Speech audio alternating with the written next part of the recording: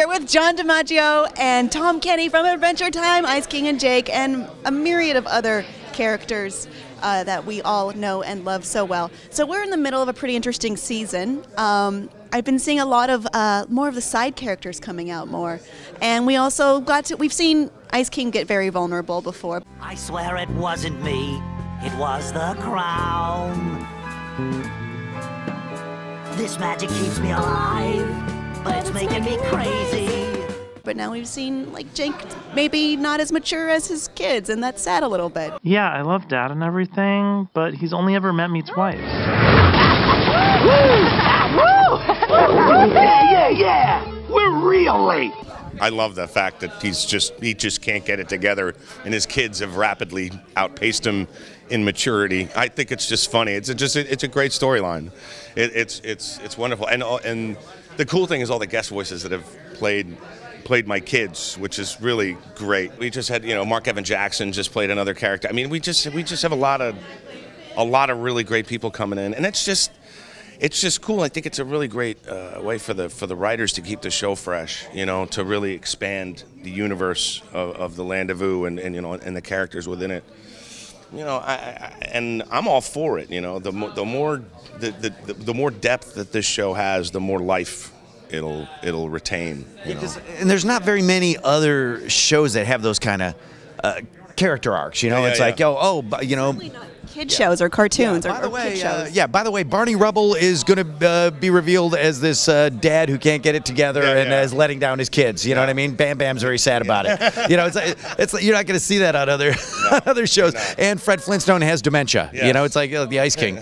So it's like a little bit. What's been your favorite episode to work on? My favorite episode was the episode where Jake has the babies, and then the wolves are like, "Hey, this book says we can eat babies." I love that.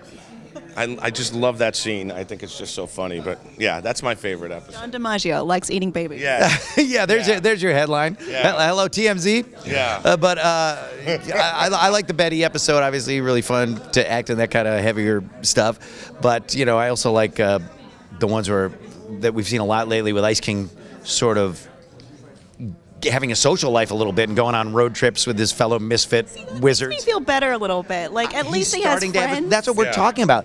That's the kind of like character arc. Like, Ice King wouldn't have been capable of having friends and hanging out like a couple of seasons ago. The characters keep changing and growing, and you don't. That doesn't happen on other shows. It's just isn't how cartoons are set up. Everything's supposed to be like a franchise that just is frozen in amber forever. Scooby-Doo ain't gonna change. He's Scooby-Doo. When he learns anything. Yeah. Kind of like real life. Yeah, and I mean, Jake, no, actually, I age. I just don't learn anything. Jake actually gained some weight. They're drawing Jake with more weight because he's getting older, and dogs retain more weight. So if you notice Jake's starting to get a gut, it's because they've purposely done that. So I think that's just fascinating, and I love it. I didn't notice that, but I'm glad they can't undraw this.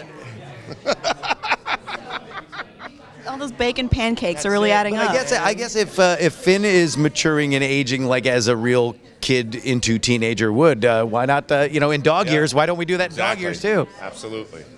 I just hope he doesn't become incontinent. All right, with that, we have to go. Thank you, guys. Season 7. We promise a lot more incontinence in season 7. Exactly. Yeah. Hooray! Watch it!